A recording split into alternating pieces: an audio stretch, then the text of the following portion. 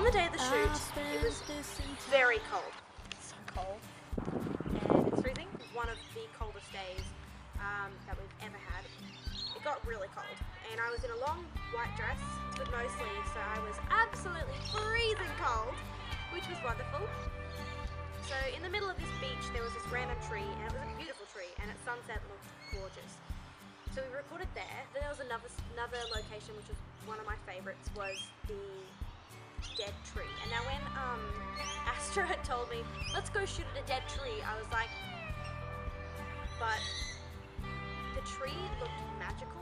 So then we had me sitting on it, writing. I do a lot of songwriting, a lot of lyric writing, and that's one of my favorite things to do.